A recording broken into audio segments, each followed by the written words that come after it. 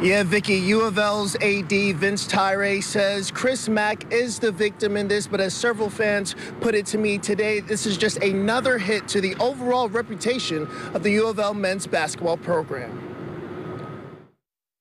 On Friday, school officials announced UofL men's basketball coach Chris Mack will be suspended for 6 games without pay for his handling of the extortion attempt by former assistant coach Dino Gaudio.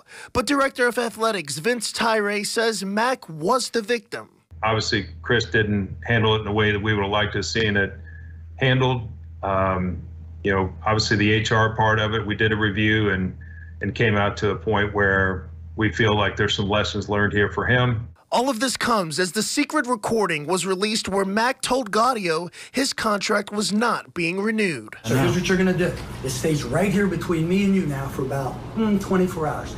You go tell that toad over there, Vince Tyre, Dino's my guy. I got to take care of him. I want to pay him for a year, okay? And none of this happens. Got it? Gaudio pleaded guilty in federal court for the threatening to report NCAA violations to the media unless he received 17 months of salary.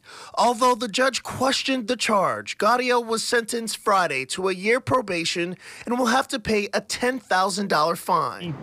We wish like crazy that they would have chosen not to prosecute this in federal court, but they did, and we just couldn't be more happy with the judge's decision to give him the minimum he could possibly give him. Cards fan says this is yet another stain on the men's basketball program. Yes, I definitely feel like they can't catch a break, and especially at much needed time when the program's trying to rebound and gain some traction, it definitely feels like they can't catch a break. First, I feel bad for Coach, right? Anybody that gets suspended for 6 games, that's about a fifth of the season. That kind of stinks. Mack's 6 non-conference game suspension will take place from November 8th through the 27th.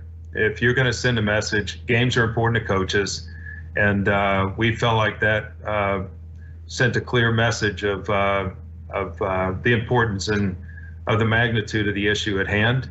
Aside from more than $200,000 worth of pay Mack will lose, he's prohibited from having any contact with the coaching staff and the players. For fans, they say only time will tell how Mack's suspension affects the team down the line. It is unfortunate, no doubt about it, but we're going to overcome this, and we're going to be better because of it, and I hope Coach learns from it, and we overcome it and keep going.